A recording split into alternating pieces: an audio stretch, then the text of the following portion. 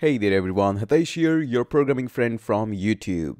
In this video, I would like to answer a very important question. What is Mocha and why we want to learn Mocha alongside with MongoDB? First and foremost, it is not compulsory to learn Mocha with MongoDB, but it is a good practice that you have some knowledge of Mocha. Mocha is a testing framework, but why do we need it? That's going to be an important question we will be answering in this particular video. Now, apart from this, also what we will understand are some tips and tricks about MongoDB, or these tips are applicable on any given databases. So let's move forward, and I would like to present my analogy here. MongoDB. I consider all databases as big, gigantic dogs, powerful but lazy. Now, before we move further, let me just give you a brief idea.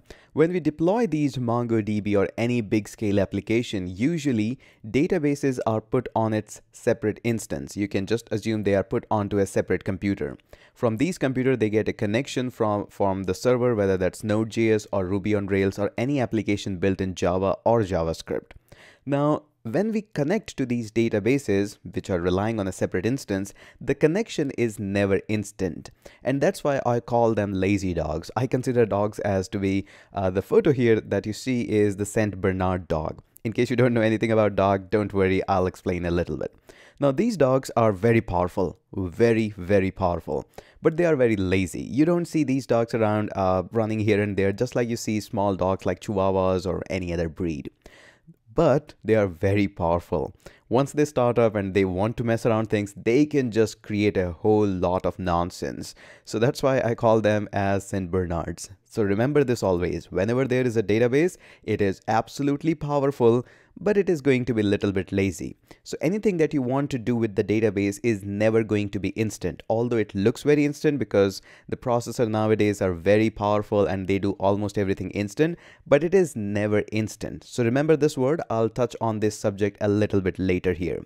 Now, coming on to this one of the previous slides here that we prepared, you can see we do have a name syntax here. Some of them have course, some of them have age. So we do know something about this kind of a schema, that nothing of the rule is default implemented on us. We need to take care of it by ourselves. If we want to say that there should be no record in our databases that should not have name, we absolutely can do it. We can put a restriction that no record should exist without name or without email. All these restrictions definitely can be implemented, but also need to be tested that whatever we are implementing is absolutely going right. And this implementation, this testing of things, that whether certain things are done right or not, here comes the big picture of Mocha. So before we go into the Mocha, let's also introduce the analogy of MongoDB. Now, terminologies in MongoDB can be a little bit confusing. I will totally give you on that. Now, we will touch upon the umbrella of MongoDB in the upcoming videos, but here I have been calling MongoDB as a database, but we also understand that it creates databases. So for the new beginner, it can be a little bit confusing. So always understand the MongoDB is a tool that can create multiple databases. So for instance, we do have database 1 here and database 2 here. Database 1 is for completely different application or completely different project that you are working, and database 2 is for completely different project that you are working on. Now, since if we will have just only one database, that is going to be obviously problematic. So MongoDB allows you to create separate instance of databases. So whenever you need to work on project 1, you can connect to database 1. And whenever you need to connect to some other project, you can create database 2. And similarly, you can create multiple databases. And in the very first of the videos, I told you that MongoDB is a collection of documents. And here's a quick example of collection of document. Inside the databases, you can have multiple collection. Now, I would not call it like multiple tables. They are collection, completely different from MySQL or any other databases. Just always call them collection of documents. So for example, we do have a collection of users here.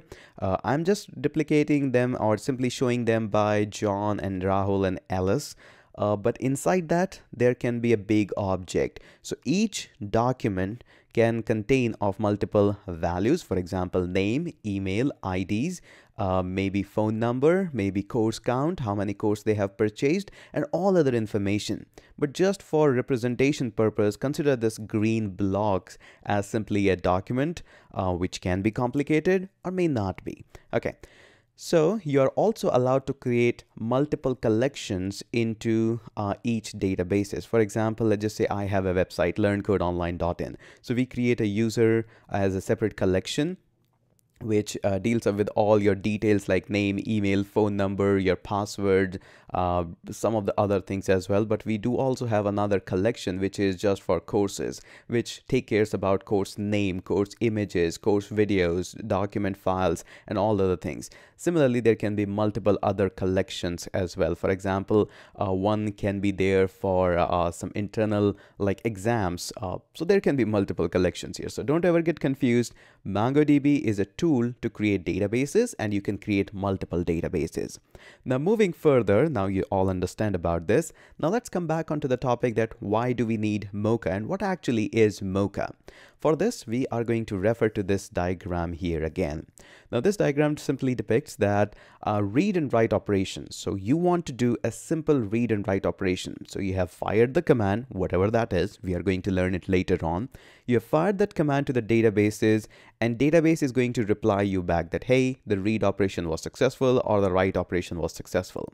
Usually it looks very instant, but internally it is not. It is not instant.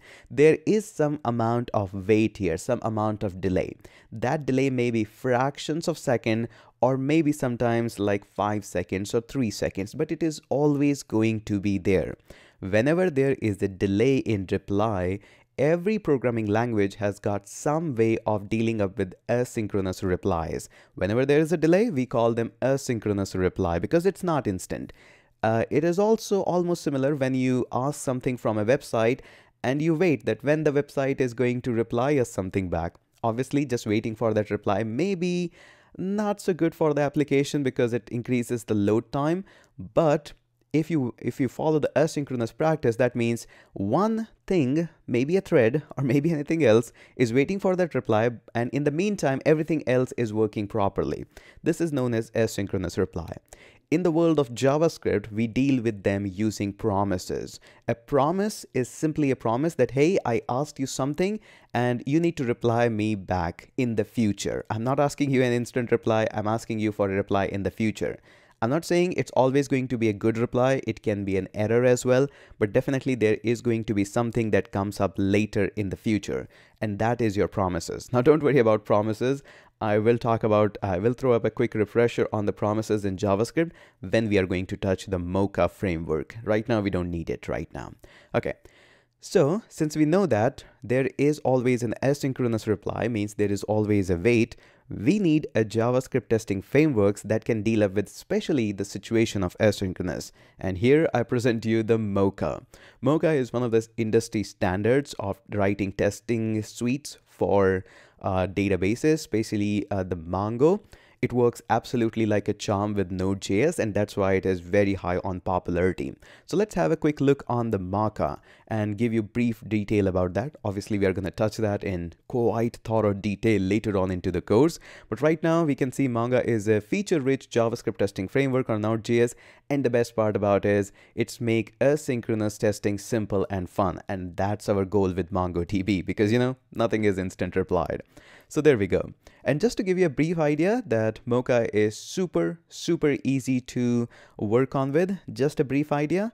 There are usually some describe blocks and some it blocks. By the block, I mean just the functions, and super easy to write. We just make some assertion that probably this is true, and this test case replies us back that, yeah, this was true, this was not true, your test passed and your test failed. So here comes the Mocha.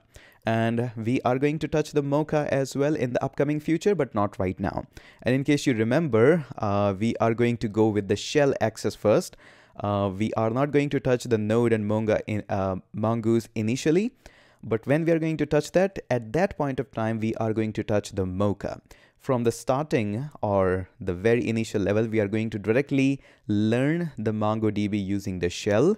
And once we are comfortable with the shell, we have learned all the CRUD operation and commands, then we are going to write test suites using Node, Mongoose, and Mocha. So that's going to be our plan of action for now. And I think that is enough of the theory that you have learned about how the things are going to work, how the action plan is going to work. We just need 2 more topics to be covered up for the theoretical part. The first one is big umbrella of MongoDB, and the second one is installation part. So very soon we are going to install the Mocha as well. I think that is it for this video, and make sure you hit that subscribe button so that I can keep making these amazing, awesome videos for you guys. And make sure you share it with your friends. Tell them, hey, you can learn MongoDB absolutely for free on this channel. That's it for this video. Hit that subscribe button and I'll catch you up in the next video.